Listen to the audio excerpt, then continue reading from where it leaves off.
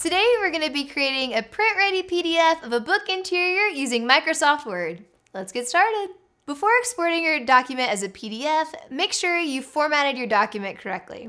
For more information on formatting, be sure to check out Lulu's book creation guide on our publishing toolkit page or our YouTube channel. Although you should be sure your page size is set correctly before you do any advanced formatting, let's quickly go over how to adjust the page size before we export our PDF. Go to File and select Page Setup. Select the page size you'll use from the drop-down. If your page size is not included in the list of options, or if you need to add a bleed margin to your document, you'll need to create a custom size. That option is at the bottom of the page size drop-down list.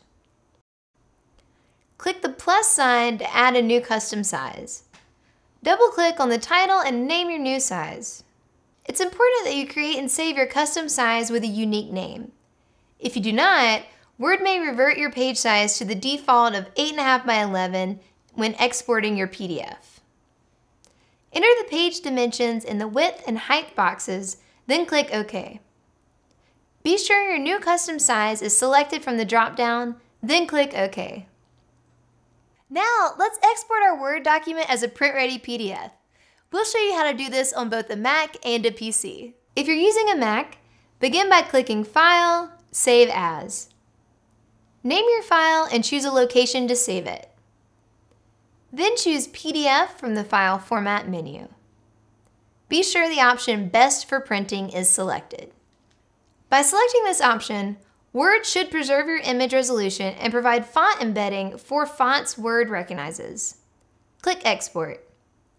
Your PDF will now be exported. If you're using a PC, go to File, Export. Then select Create PDF/XPS document. Name your file and choose a location to save it. Be sure that Standard Size is selected next to Optimize For. Click Publish and your PDF will export. You now have a print-ready PDF for your book interior. If you're ready to create your book cover, head over to our YouTube channel to check out our cover file setup. As always, leave any questions in the comments below and we'll see you next time.